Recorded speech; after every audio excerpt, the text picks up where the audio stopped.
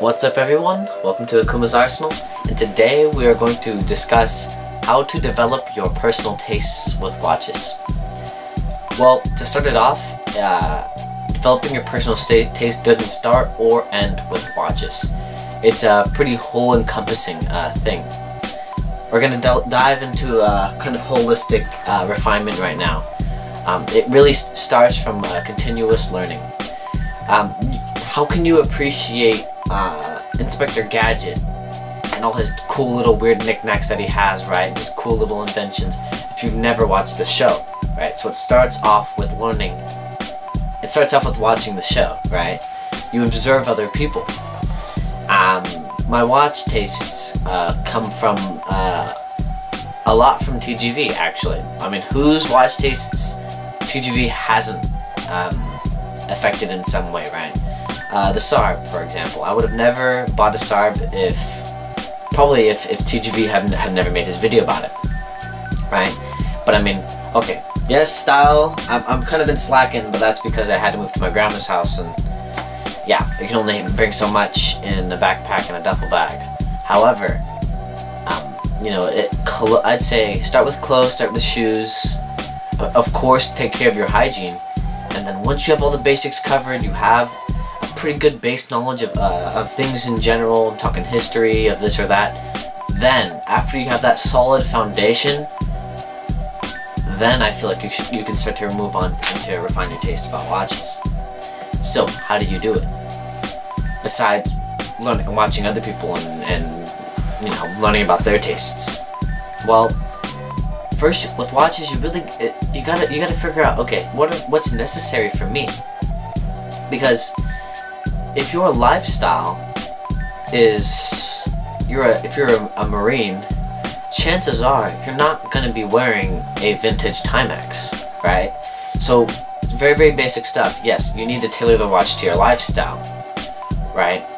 And if you're talking about collections, you need to have a collection that revolves around your lifestyle.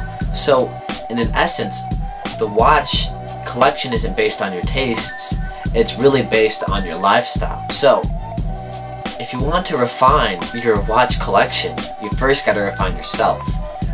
Refine the things you do, and just know the person you are, right? Then from there, and for every little circumstance that you have, so let's say you're kicking it with friends, you're going out to dinner parties, and you're traveling the world.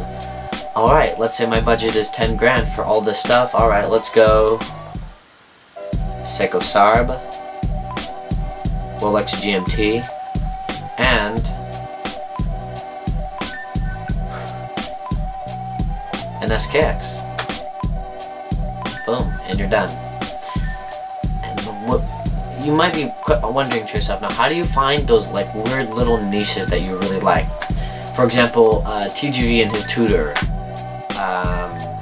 or me with my Vostok, or all of you guys have that one watch that you just feel like is super duper underappreciated.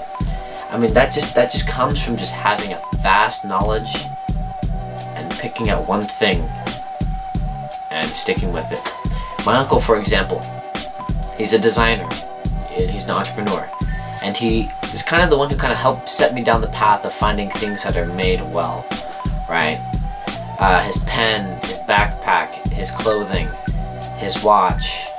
What he does is he finds that one thing in every little section of things that he wants. He picks one thing that fits his price range, his tastes, and he goes for it.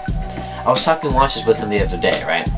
And we're talking about, he was like, oh, what is that? I was watching one of the TGVs, and he was like, oh, is that the Omega Speedmaster? I was like, yeah. So we started talking about watches and stuff, right?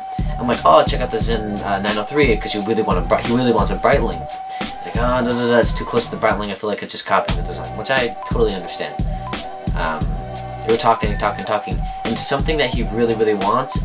He just really wants a slide rule bezel. That's that one thing that he has his mind fixated on. And he even tried on my SARB, but he was just like, and trust me, this guy, Maninong, is a refined dude.